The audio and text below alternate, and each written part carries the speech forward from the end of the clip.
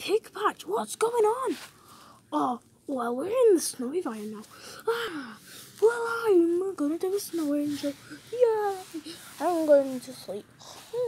While Freddy goes to sleep, Pigpatch tries to find a way out.